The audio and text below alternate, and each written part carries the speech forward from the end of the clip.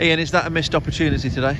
Yeah, I think so. I think we should have won the game. We had two good chances to wrap it up. But the boys were excellent. They stood up to the physicality and everything that they threw at us. I thought we were really solid today.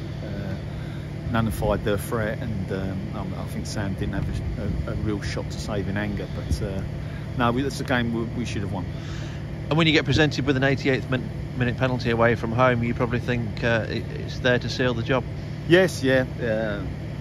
No qualms about Scotty missing it. He's brave enough. He scored them previously, so he rubbed himself down and get on with it, and that's the important thing.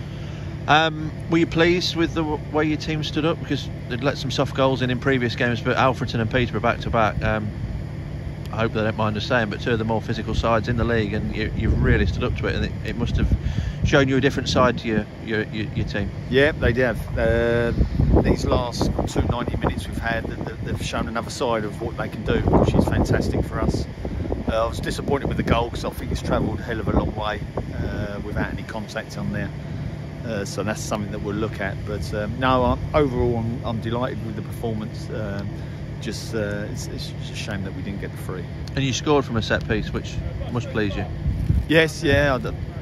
Good whip in from a corner, and we got across the near post, which was good, and went in. So no, them things were pleasing tonight. They really were. And the chance before half time, Platt against the bar and Becker over the top, that was probably the chance to kill it off.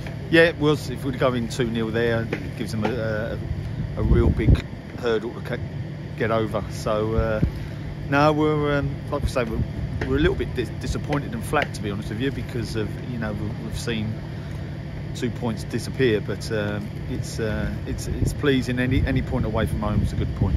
You brought in two new signings, one of whom made his debut second half in Josh Hines. What are you expecting from the two that have come in?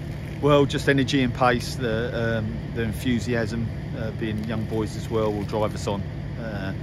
And while they're here, we'll give them the platform to go and play, and they'll go and show what good players they are.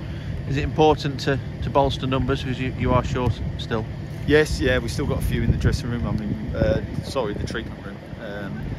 We had Righty missing today with a knock that he picked up on Tuesday, so it's important these players come back out and get out and give this group a hand. Back at home Tuesday night against Kidderminster, one of the best footballing sides in the league. What are you expecting from that one? Wow, really tough game against a full-time side coming to us, but a footballing side. So if we can get the ball down and stay in part of the way we play and our authority on it, then it should be a good game of football. 389 away tickets sold today, more than half the crowd. Fantastic effort from the Boston fans. Magnificent. You can't praise them enough. In the position we're in as well, they're coming out in the numbers to support this group of players, which is fantastic.